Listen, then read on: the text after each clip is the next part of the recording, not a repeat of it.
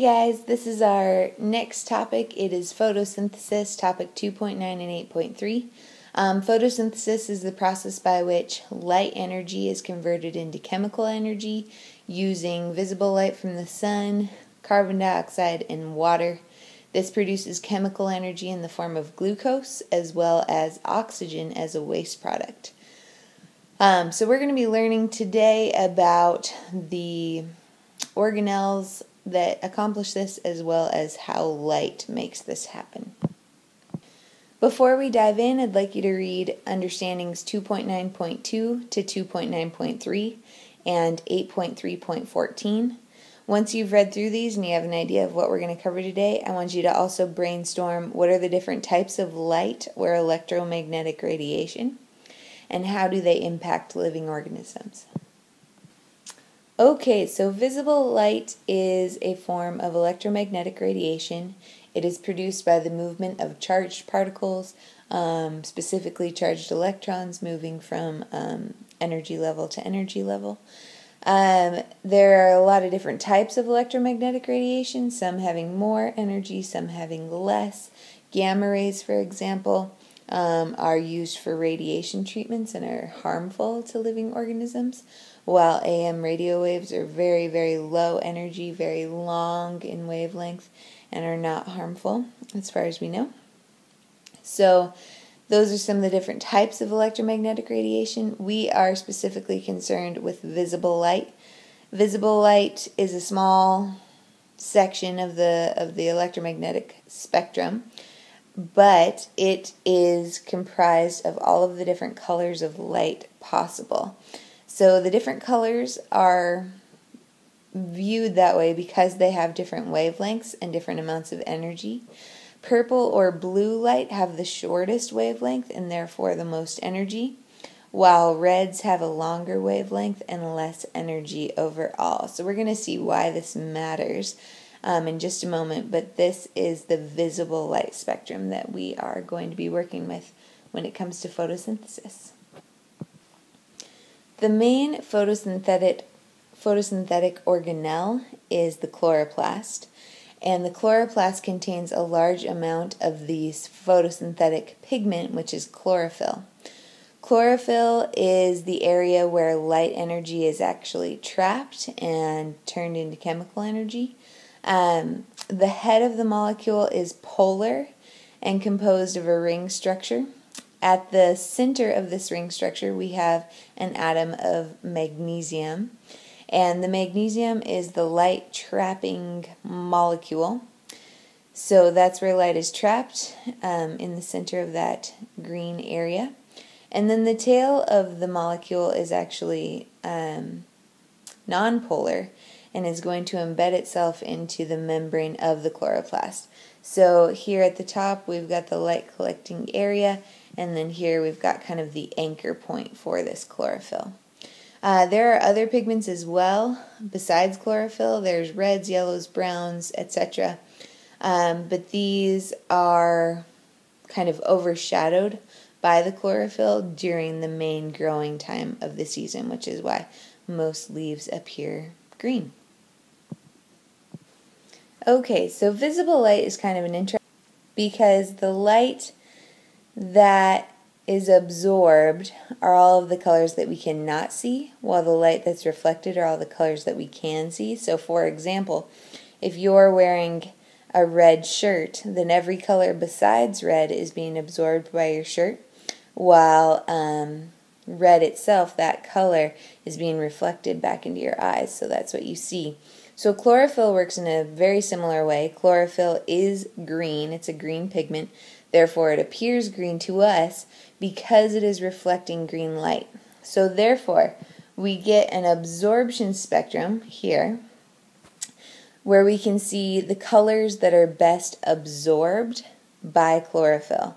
And it makes sense that we've got this dip, which my color is disappearing there, around the green area because the chlorophyll is green, therefore it does not absorb that color well, if at all. So we're going to get the most light energy from our blues and purples and from our reds. So the absorption spectrum are the colors of light that chlorophyll actually absorbs. This absorption leads to the action spectrum, and the action spectrum are the wavelengths of light that actually cause photosynthesis to occur. So as you can see, this curve is very similar to the absorption spectrum, with the most photosynthesis happening with the blues and purples, a lot happening with reds and oranges as well, with a dip in that green and yellow region, because chlorophyll is not effectively absorbing that light, therefore it's not causing an action. Alright, so here's just another way of looking at it. First graph that we have here is an absorption spectrum, but this time it's for several different pigments that we might find in plants. We've got chlorophyll B, which absorbs, it looks like, the highest energy amounts, right around that blue range. We see carotene and we see chlorophyll A. So these are slightly different pigments, but they all contribute to photosynthesis. So these pigments working together help to accomplish photosynthesis. And then the next graph we have here is a comparison of the absorption spectrum, so that's going to be your thicker line, with the action spectrum. Now you can see that they are very close. They mirror each other pretty well. The only kind of, I guess, disparities that we see here and here are due to the availability of different pigments to absorb these different wavelengths of light. So when we've got absorption, we've got action. However, depending on which pigment is absorbing, there could be slightly less action if that is not one of the main photosynthetic pigments. Okay, so moving right along, in class you guys were asked to annotate and label a diagram of a chloroplast. Chloroplasts are the organelle in which photosynthesis occurs. They're located in a lot of specialized cells in the plant, especially those near the surface of the plant that will have access to sunlight. Let's see. They are going to contain all of the structures in which photosynthesis will occur, allowing us to turn water, carbon dioxide, and light energy into glucose. So things you should be sure to label on your drawing is the double membrane around the outside of the chloroplast, the thylakoids. The thylakoids are basically an inner membranous sac, and they are organized into flat circular piles. These piles are called grana, or granum singular. They are surrounded by a watery matrix which fills the chloroplast. It's called a stroma.